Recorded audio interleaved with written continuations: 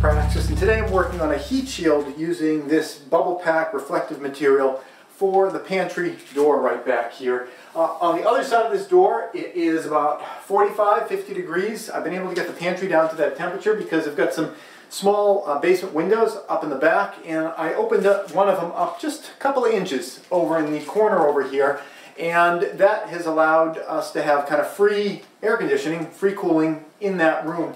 Now, if you recall from the construction period, we've got 4 inches of foam on this wall here. On the ceiling, I've got 2 inches of foam. Technically, that's supposed to be 4 inches of foam per the energy audit people, but I'm hoping they're not going to pull out a tape measure and measure that. 2 inches seems to be fine.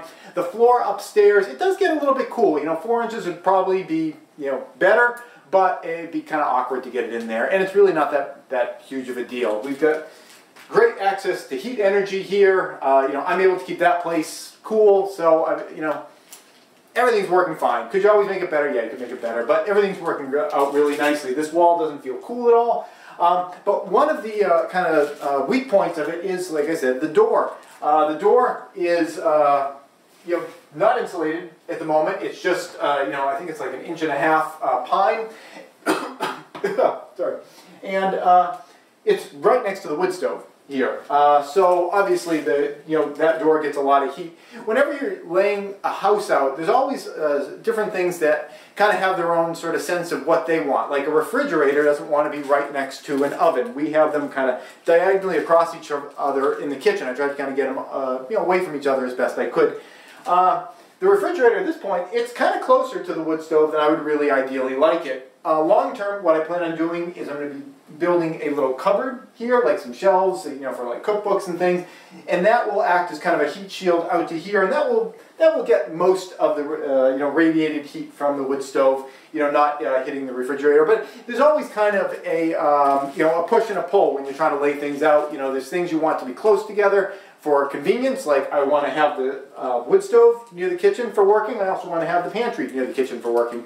So there's always kind of trade-offs working back and forth, but overall things are working out really well. But once I get this this heat shield up on the door, I think it's going to work even better. Now, the best place to put this heat shield functionally would be on this outside surface, because it works. It's got a little bit of a insulated bubble pack kind of layer, but mostly it's a radiating heat kind of shield, where that infrared heat that's coming out is going to get reflected off of this. So the absolute best place to put it would be on this side, but since that would be absolutely hideous, I'm not going to do that, and we're going to put it on the inside of the door over there. I've measured it off, and in order to have just a little bit of overhang, which will act as kind of like a seal, like a gasket around the edge, not like a totally airtight gasket or anything, but a little bit more of an air baffle.